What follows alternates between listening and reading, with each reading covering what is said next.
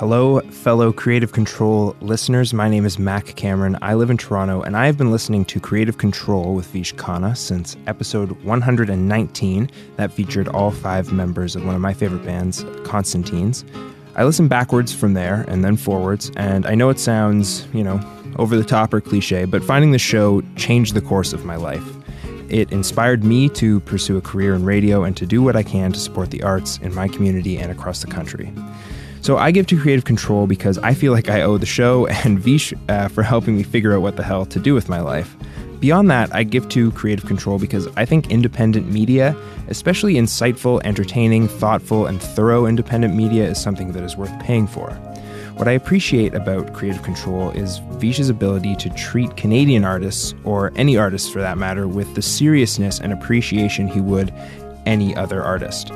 His excellent rapport with people like Steve Albini and the members of Fugazi and Stephen Malcolmus and others have earned him international appreciation. However, it's his trove of interviews with what I consider to be the most exciting generation of Canadian musicians, conducted out of genuine passion and interest, that makes this show so special. I think it is an archive of some really exciting music that is way, way underreported on and appreciated. That's why I contribute to Creative Control with Vish Khanna, and I hope you will do the same. To make your flexible monthly donation to Creative Control, please visit patreon.com/Creative Control today. I'm Vish's wife, and I will love him no matter what you do. And now he has me on the record saying that. All the chips are in on this. Everything's on the line financially, emotionally. Tim Heidecker. And I think we have a very good chance of winning. I'm running for San Bernardino District Attorney. Oh, okay. I'm coming out here talking to voters. Oh, okay, for DA. Yes, for District Attorney. I've said that 3 times now. Gregg Turkington and Eric Notarnicola are 2 of the creative forces behind the new motion picture Mr. America. Both based in Los Angeles, Gregg, Eric, and also their colleague Tim Heidecker worked together on the Adult Swim series On Cinema at the Cinema, which is ostensibly a film review panel show in the vein of Siskel and Ebert that has spawned several Oscar specials, a TV action series and hero and related movies, an EDM band, an ill-fated relationship between a man and a woman and their child, a phony doctor and self-help guru, a highly suspect popcorn-based movie review system, a fiasco of a music festival, many questionable products available for public consumption, a mistrial for murder, a book on Drag City Records, and a run for District Attorney of San Bernardino, California, among many other things. As On Cinema has just entered its 11th riveting season, the wild endeavor has also yielded us this aforementioned film, Mr. America, which is in theaters across North America on October 9th and will be accessible on digital platforms as well. In a recent chat, Gregg and Eric told me all about Mr. America, what it means for On Cinema heads and the uninitiated, why Tim and Gregg get along about as well as they do, future plans, and more. A part of the E1 Podcast Network with the support of listeners like you who subscribe to this podcast and spread the word about it, and make flexible monthly donations at patreon.com/Creative Control, plus in-kind support from CFRU 93.3 FM, Pizza Trokadero, The Bookshelf, and Planet Bean Coffee in Guelph, and Grandad's Donuts in Hamilton. This is the 501st episode of Creative Control, featuring the very, very funny Gregg Turkington and Eric Notarnicola, with your host, me, Vish Khanna.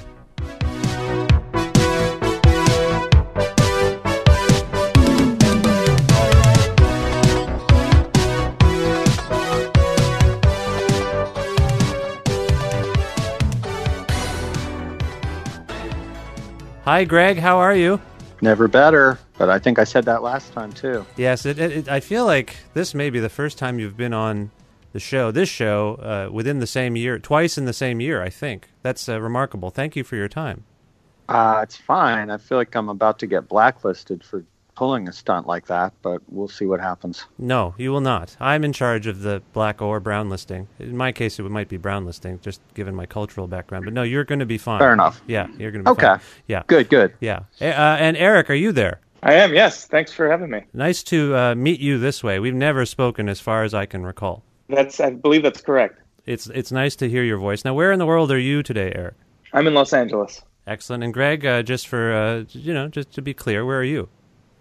I'm in Los Angeles, but geographically, Los Angeles is, one of the biggest cities in the world. So Eric and I are miles and miles and miles and miles away from each other. Okay. This isn't because you can't stand each other. This is just circumstances. After the long, multi-year shoot that made up Mr. America, we cannot stand each other. Yeah, we moved out. We used to live together, and now we live in separate houses. Well, it's a thrill to speak with you. Eric, let me start with you. Congratulations on this film, Mr. America. Can you tell the people listening about your role in this film? Thank you. I co-wrote the film with Tim and Greg, and I directed it. Nice. And was that a fun experience? I mean, when Greg was last on the show, he kind of implied that this was a bit happenstance. It wasn't a plan to make a film. It just sort of worked out that way. Is that accurate? Yeah, that is. We were initially tasked with creating some sort of 30 to 45-minute piece that would go on Adult Swim's website.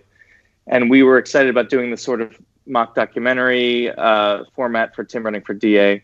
We didn't think it was going to be as long or as fully fleshed out of a story. We thought it was just going to be more like a slight continuation in a different format of the On Cinema web series. But after shooting it, our editor came back to us and said, I have a 2-hour cut of this thing, and I can get it down, but I can't get it down that much. We might have something more in the hour and a half range, which kind of surprised us. And after screening it to a few friends, because we still didn't quite believe that this could be a movie necessarily, they were telling us this is it. This is you should try to release this as a film. It feels complete. And so, Eric, do you have you have a role in the On Cinema universe generally, right? It wasn't just this film that you hopped onto, so to speak. That's right. I started as a director season 3 of On Cinema. Seasons 1 and 2 were directed by Ben Berman. Mm-hmm. And so I took over season 3 with I think the first Oscar special was the first thing I directed in On Cinema. And I've directed everything in that world since then. So this world that I've spoken with Greg about it before, and Tim actually, in the context of this show and for other pieces, this world that you describe is multifaceted. It's multifascinating. I might as well. I misspoke and it actually worked out, but it is multifaceted and it is multi-layered. Did you know, Eric, what you were getting into when you signed on to be part of the On Cinema universe and then create a TV show and then these Oscar specials and there would be a band, there would be a festival, there would be a film? Did you have any sense of where this was going to go?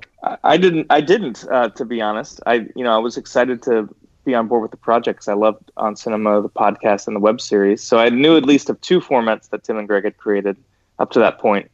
But I think once we began talking about moving into new formats and expanding the world a little bit, I think it felt very natural to us to explore those different avenues that these people, because it's all the content is sort of generated by characters in the world.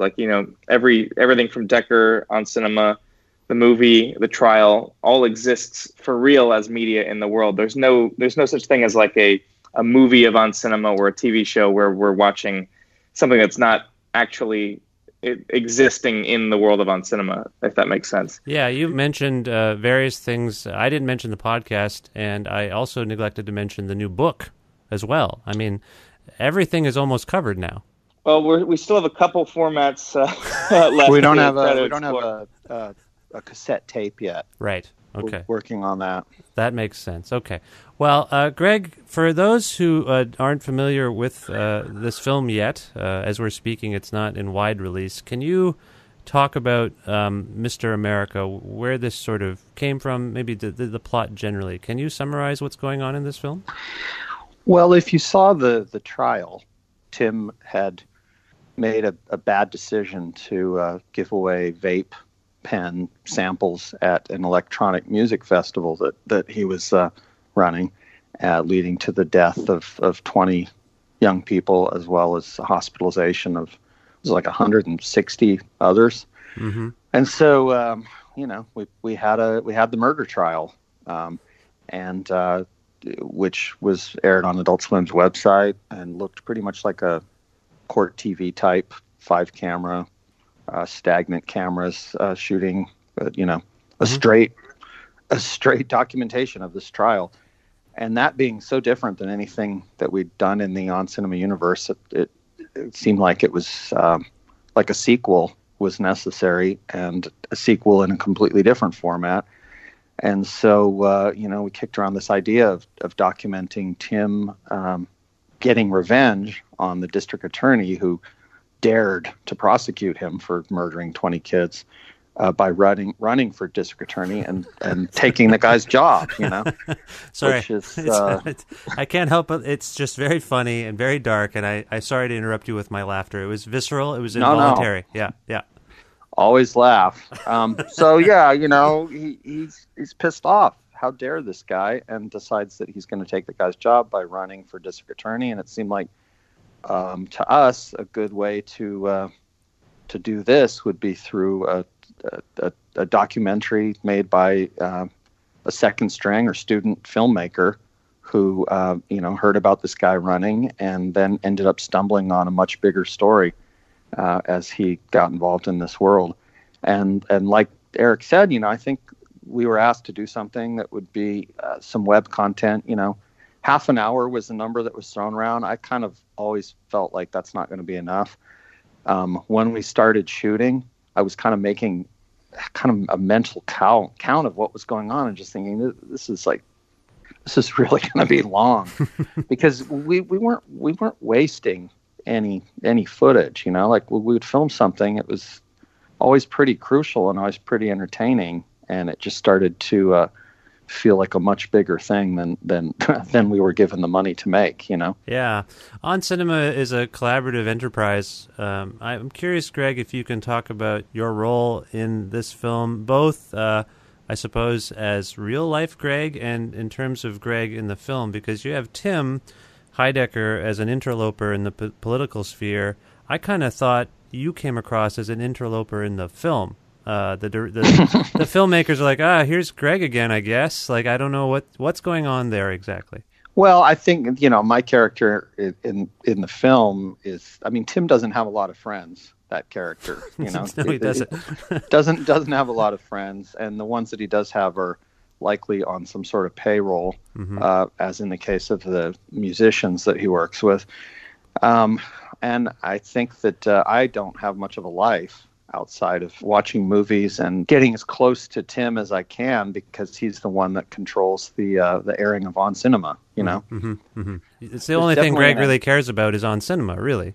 Well, or reviewing movies. If somebody offered me another movie review show, I think I'd be out of there, But no one's gonna do that. No one wants my expertise because it's questionable as to whether or not that actually is expertise. Is this a public outcry for work for your character, Greg? Well, I don't know. I don't have ZipRecruiter as a sponsor for this podcast yet, but maybe I'm getting there now. That's amazing. You just hire me. I think if I really wanted to, if I really wanted that character to review more movies, I could probably find a crummy place to do it. But Eric, did I answer the question? You did. I don't know. No, you did. You did. Okay. You summarized it and you explained the dynamic. But I just wanted to. What's my rating? How many bags of popcorn to get my answer? For the explanation, well, obviously it would be 5 bags of popcorn. There's nothing. All right. There's nothing. There's no reason to give it anything less, right? That's the way it works. Now, and 2 microphones. How about that? I'll throw in a couple microphones. Why not? Eric, love it. Eric, can you, from your perspective, explain how you view the Greg and Tim dynamic in the On Cinema universe? I've had them both on the show.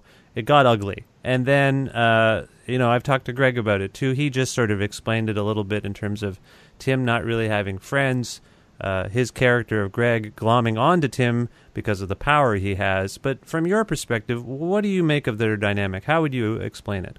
I think we've talked about it in the past as a sort of On Cinema, the review show being like an exercise in like the failure of compromise and having to watch these two people try to make something together and they can't get on the same page about it. And I think that's certainly at the core of why they don't get along so much, is that they're such different people and they're somehow tied to one another in a way that they both make this show. They both enjoy making the show for much different reasons. And I think in the world as the world has grown and there's become more projects like Decker or Mr. America, it seems like Tim is much, he can command a spotlight much easier than Gregg.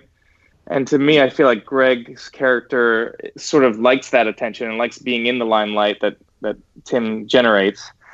But at the same time, wants nothing to do with Tim on any other level other than the fact that there's always seems to be a project or a camera pointed to him, and Gregg can kind of sneak into the shot. And I think Mr. America is sort of like almost the ultimate expression of that, in that this is a documentary about Tim's run for DA, and it has nothing to do with Gregg, really, but he finds a way to insert himself by becoming this tipster about Tim's behavior, and then ultimately trying to hijack the documentary to make it about his own pet interests. Yeah, and yet, any time that I have been given the spotlight and given the chance to host an episode of On Cinema, I've always completely botched it and just proven that only Tim should be steering the ship. It's interesting that in the film you are just fixated on an old VHS movie that it may correlate to the present day situation, and I just found that amusing. Like, no matter what is going on in Tim's life, you are fixated on spreading the good word about movies that you think might be interesting to other people. Gregg, that is dedication to your craft, if I might say. Well, I mean, I think that there's more similarities in these characters than people realize, and just as Tim is prone to conspiracy theories and things like that, here in this movie, I've somehow decided that real life, him running for DA, is somehow a remake of a movie called The Shaggy DA. Yes. I mean, that's not... Life is imitating art. Yeah. For you. Yes, your prism, your reality prism is all through cinema. It's all through a camera. Yeah. Oh, yeah. So, I mean, Eric, I wonder, I appreciated your sort of explanation of their dynamic. What can be compelling and confusing for fans and viewers of these two characters is that there are often glimmers of virtue within them. Like, I kind of want to like one of them more. Gregg, oh, really? I want to Interesting that you feel that way. I want to. I really want to. Like, I watch so much of them that, like anything, you develop we're in the whole anti-hero phase. We have been for probably a couple of centuries, frankly, now that I think about it. But there's something about them that I want to appreciate and find appealing. But then, like, within a second, they'll say something else that I'll be like, nope, can't, no, that's not right. I can't figure out. Do you know what I like? If you were to say that one was more virtuous or more of a hero figure than the other, Eric, who would you pick? Well, I would say that one of the fun things about this world is that a lot of the people that view these shows end up sort of taking sides. And this kind of takes place in the comment sections and the fan groups.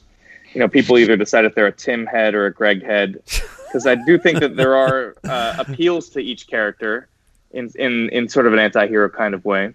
I would say, without taking sides, I would say that Gregg certainly has done less overtly villainous behavior, and certainly is like he's a more low key sort of anti-hero, in that I think they're both sort of narcissistic and have trouble relating to other people, and are definitely both obsessed with their own worlds and their own pet projects. But I think Tim having caused the death of 20 young people at a concert is certainly worse than Gregg wasting everybody's time with his movie reviews and VHS tapes. But it's fascinating that I think as someone who watches the thing, I'm like, Tim might have killed his own son somehow and all these people, but Gregg is a little creepy. Like, Gregg skulking around and hanging out with this guy is also problematic. You know what I mean? Well, and what I did to Mark too. I mean, I think the thing is it's fool's gold to think that Gregg is the good guy. It's just that I have less power and brute force. You know what I mean? But time and time again, if you look at awful behavior that Tim is doing, I'm replicating a lot of it on a much lower level. Yes. It seems virtuous even that you want to stick to the plan of reviewing movies. That's the point. This was supposed to be the point. Well, yeah, I mean, if you're truly tuning in to get movie criticism, then you would definitely look at me as the hero because I am trying to keep it focused on that. But if you are truly tuning into that show for movie criticism, then you also have a screw loose. Yes, absolutely. Absolutely. Now, there's something that I want to ask you both about because I kind of viewed the onset of On Cinema as a satire or critique of let's call it Hollywood politics, pop culture politics. And as the show has gone on, and I mean music, comedy, like there's all sorts of things that are kind of mocked and scrutinized, I would say. But as the show has gone on, and particularly with Decker as well, and then this film, it has gotten into politics, I would argue. Can you explain the transition between, like obviously you're seeing those worlds as having parallels, but Greg, what's going on there? I mean, that's just the case of why I think it's good not to sit down and write something completely before you launch into it. There's definitely some ideas that we were trying to put out there early on, but you do something for a few years, and depending on what's going on in your life and what's going on in the world, it can change course and deal with other things that are going on at that time and at that moment. And definitely, if you look at the very beginning of the whole thing, we weren't planning a lot of the things that happened later on. It just comes down to we're doing what we want at that given moment. And if you're interested in politics, as we all are, why not? Why not steer your interests and your concerns into the art that you're making at a particular moment? I would also add to that, and I was not around for the creation of the podcast, so Greg could probably shed more light on the origins of the very first piece of the On Cinema world. But from my perspective, like it seems like the theme in that podcast is sort of like it's about ego, and sort of like the idea that my opinion on this movie should be heard by all these people, even though I know nothing about it, and sort of ego and hubris. And I feel like that exploration has continued and certainly just expanded as Tim and Greg's interests and experiences expand. We just see more situations where their ego and hubris can take control with these disastrous results as they try to create vanity movies, vanity TV show, vanity band, running for DA with no hope. It's just sort of exploring the idea that people that are trying to do things that they really shouldn't have no business doing. So, yeah, I think that I think originally, we were listening some sort of garbage podcasts that Tim and I would trade links to, like, take a listen to this. These guys have nothing to say, like it's not even that they're uninformed opinions. It's like people that literally are just excited to have a microphone in front of them and then feel that this is something that needs to be put out there in the world, even though there's no audience, and the self-satisfaction that some of those people have. Like, here we are on episode 19 of this podcast, which literally has no listeners, and you listen to the tone in the person's voice, and they seem as satisfied as Jimmy Fallon, on national TV. Right. And you just like wonder, where is this confidence, this misplaced confidence and delusion coming from? And it was kind of fun to replicate that vibe that we found so amusing on a very small scale, since the podcast really started out as something to do in between takes of scenes on the movie The Comedy, which we were shooting. Yeah. And, it was just something to do to kill time rather than being on your phone looking at the news.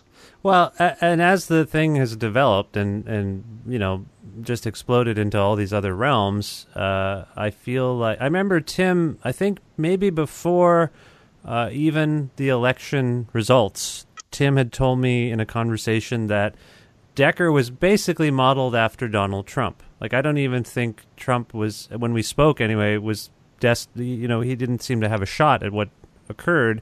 And so, and just taking into account what you've just said, I threw out the term politics, and I meant social politics, whatever you want to call them, sociocultural politics. Right. But the On Cinema universe really is a meditation on power and self-awareness and the lack of it. Is that fair? It's a meditation on a million things. I mean, definitely that stuff. I think failure is something that's fascinating to all of us. And then, you just get little tangents like quackery in medicine. Yeah. Yeah. False expertise. Or the single-mindedness of collectors who are more interested in the object than in the art, Yeah. Or just the concept that you can have a movie that somebody spends, a whole team of hundreds of people spend months and months and months working on.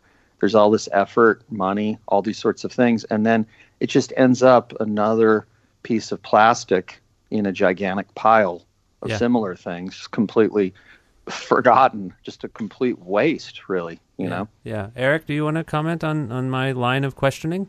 I think that's spot on about the tone of this and sort of the things we're exploring. I think that we naturally gravitate to the subjects that interest us or things that either bother us or excite us.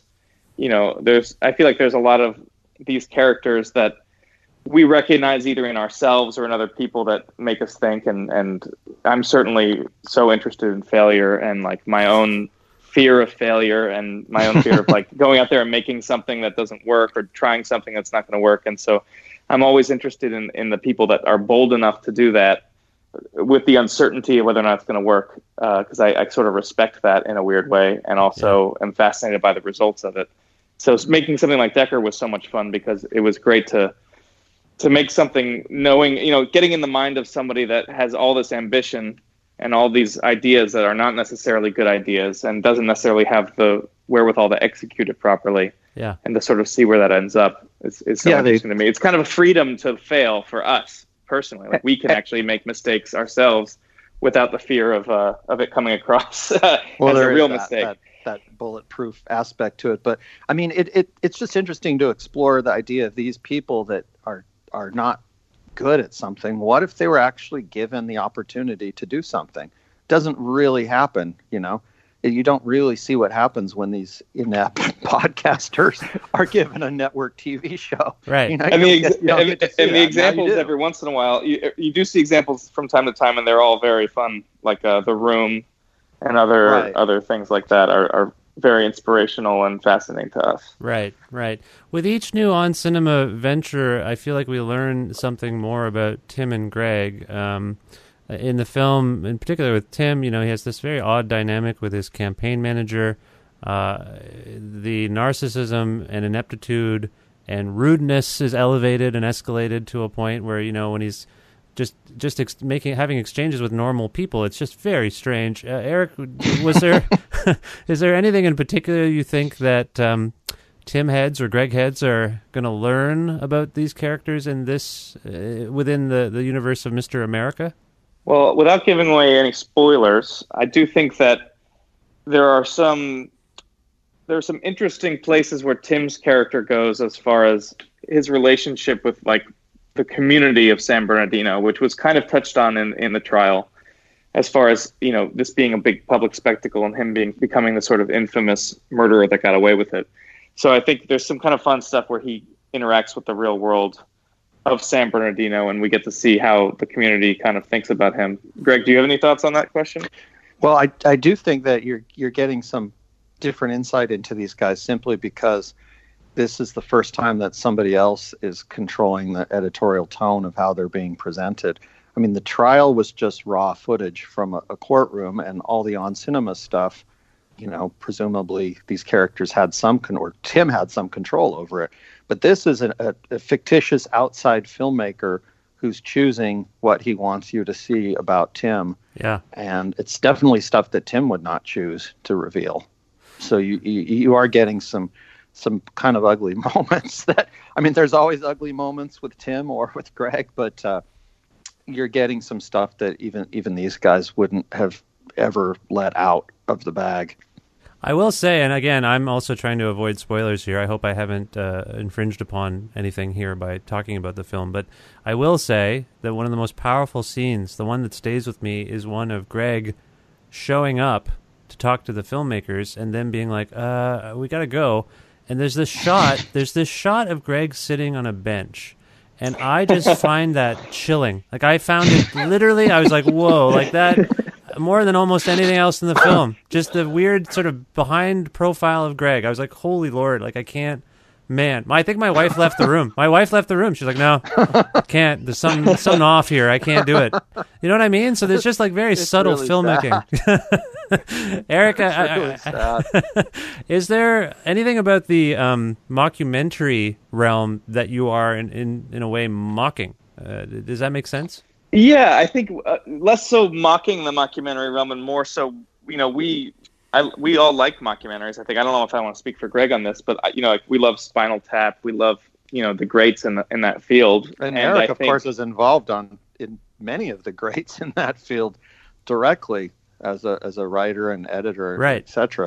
Yeah, and I think that's very nice of you to say. I think that we were very aware of that format being not necessarily well worn, but there's certainly a lot of great stuff in that field, and also some not so great stuff. And I think we were basically trying to strive for a high level of authenticity, where I think since the creation of that format, whether it's, I don't know if it's like Woody Allen made one a long time ago, and then Spinal Tap, and since then the field has sort of almost evolved into just like snap zooms into people and reactions, and there's sort of like a lazy trope that sort of has evolved as far as like where it starts with like the British Office was very, very like careful about making it feel like a documentary, and the American Office kind of continued that, maybe loosened up the reins a little bit to allow it to continue for as long as it did. Yeah. And then you have something like Modern Family now, where it's the documentary format, but it's not really clear why there's a documentary being made here, and it's sort of just like the format for the format's sake.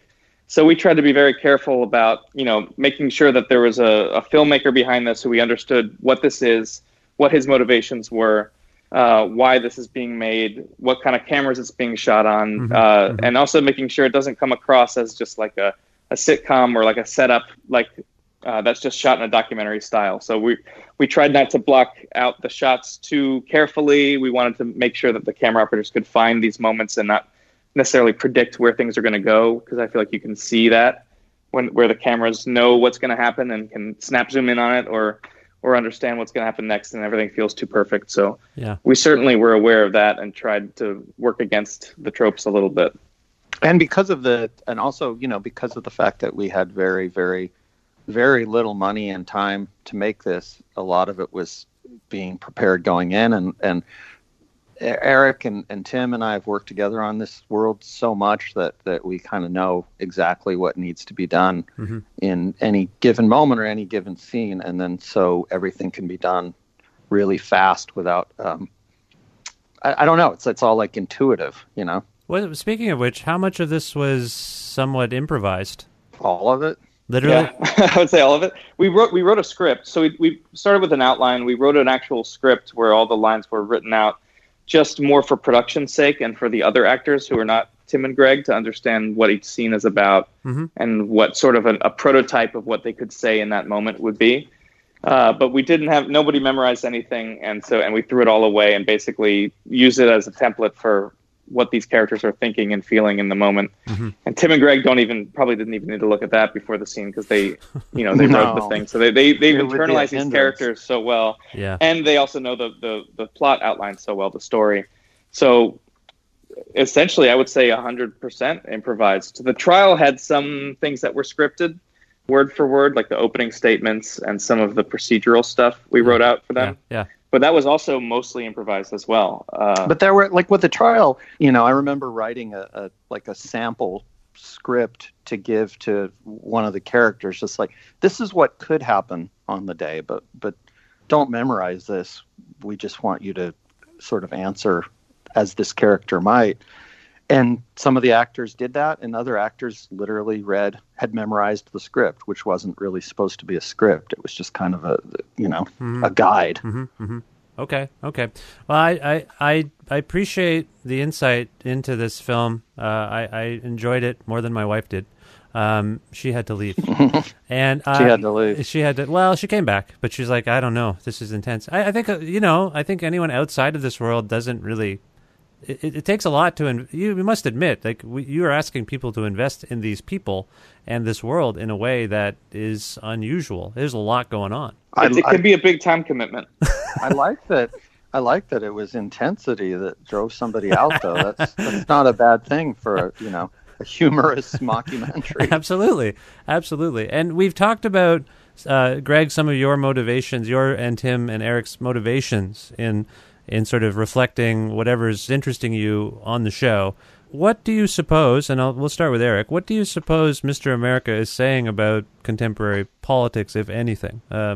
This is among the more overt, this is, I think, the most overtly political, like, meaning a guy running for office type ventures for this universe. What do you suppose it's saying, if anything, about politics these days?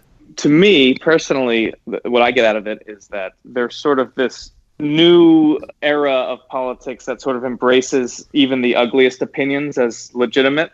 So this idea that like everyone is entitled to having a platform for their opinion, and maybe this is driven by social media or the current political climate.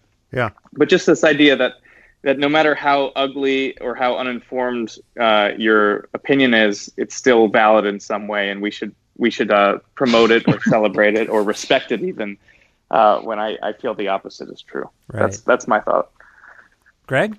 You've interviewed me before. I don't ever like to give these kind of, I mean, I kind of feel like people have got to watch it and take what they want out of it. I think that what Eric just said is true, and I think there's a dozen other meanings that are there for you if you're looking and if you're interested, Yeah. Okay. But I feel like the best way to express what the meaning of this stuff is by making the stuff, and to me it seems like it's right there in front of you, so yeah. I don't want to be the one to say that. I'll leave that up to somebody else. Okay, that's fair enough. So what is next? Have you figured out what's next for the On Cinema universe? What's coming up?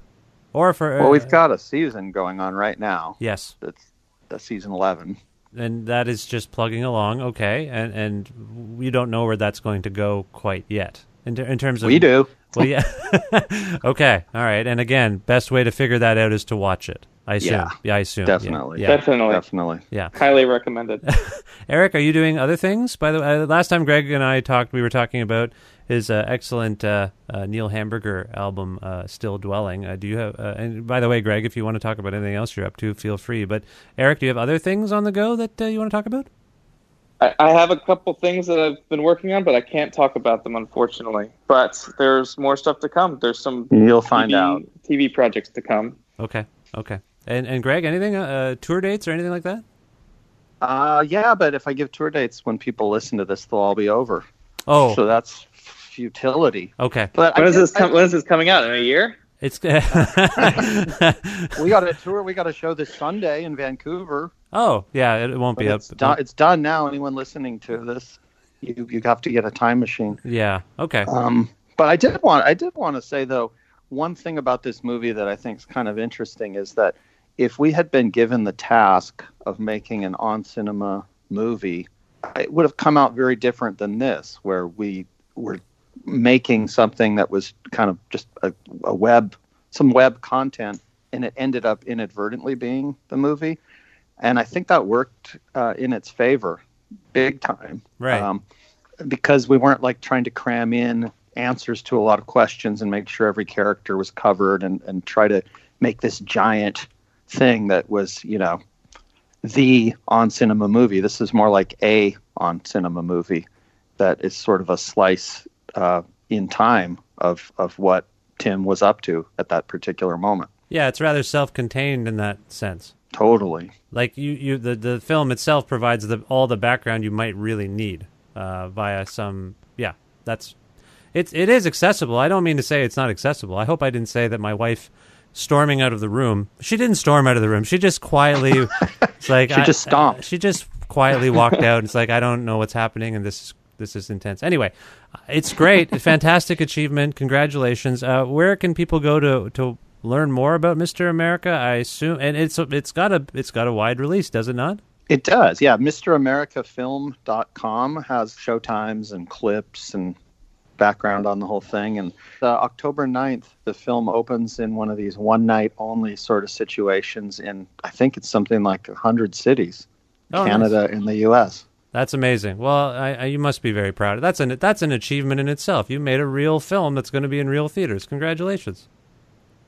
Well, thank you. We did the same thing that the people that made Garfield the movie did, and the Smurfs movie and all those other folks. So it's nice to be finally in their company. Well, you've been there before. Let's not. I appreciate that this is happening. And anything else you want to? Where can people learn more about you guys if they want to follow you on the things? Do you want to talk about that? Not Wikipedia, that's for sure. Right, that's wrong. Okay, you're very busy on Twitter, right, Greg?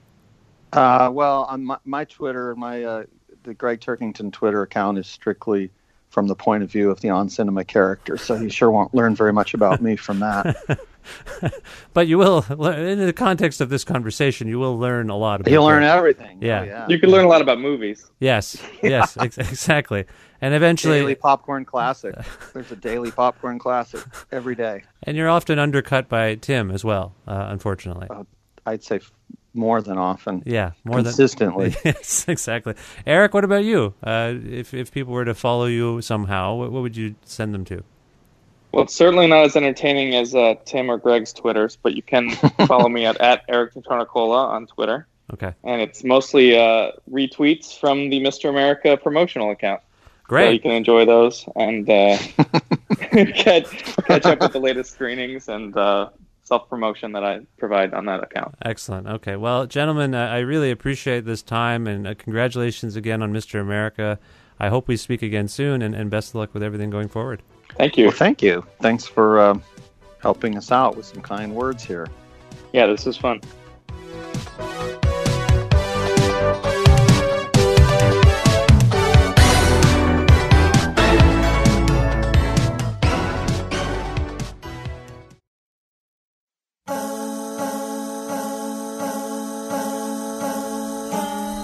Well, deep gratitude and thanks, of course, to Gregg Turkington and Eric Notarnicola for being on this, the 501st episode of Creative Control, which is part of the E1 Podcast Network and is available on all iOS and Android platforms and almost on everything else that you can think of. Spotify, YouTube, Audio Boom, all sorts of different things. If you can't find an episode that you've heard about and are looking for on any of those things, or if you wish to learn more about me and sign up for my semi-regularly scheduled newsletter, please visit my website, vishkhanna.com. You can like Creative Control on Facebook, follow the show on Twitter at vishcreative, or follow me directly at vishkhanna. You can also listen to a radio show version of Creative Control every Wednesday at noon Eastern Standard Time around the world at CFRU.ca or on an actual radio at 93.3 FM if you're in or near Guelph. Also, please visit patreon.com/Creative Control to make a flexible monthly donation to keep this podcast going. If you haven't heard, I recently added a $6 tier for exclusive content. So if you'd like to hear archive interviews, who knows, perhaps someday I'll dig into the archives and play you an old Neil Hamburger interview that I might have conducted on my old CFRU show. Why not? It was always fun when I got to chat with Neil. And so perhaps that'll be something that I put out there on the exclusives. It's just whatever I can find, whatever I have from my past. So again, if that intrigues you, please become a $6 patron for this show at patreon.com/Creative Control, and you get the regular podcast and lots of exclusives as well. Thanks again to Pizza Trokadero, The Bookshelf, and Planet Bean Coffee, and Grandad's Donuts for their in-kind support for this show. Thanks as always to my old friend Jim Guthrie, whom you can learn about at jimguthrie.org, a fantastic musician who provides some music for this show. And finally, thank you. Thank you for listening to this episode. I hope you will listen to others if you haven't already, and subscribe to the podcast to keep tabs on what's going on. And that's all I have to say. I will talk to you very soon. Thanks again. Bye for now.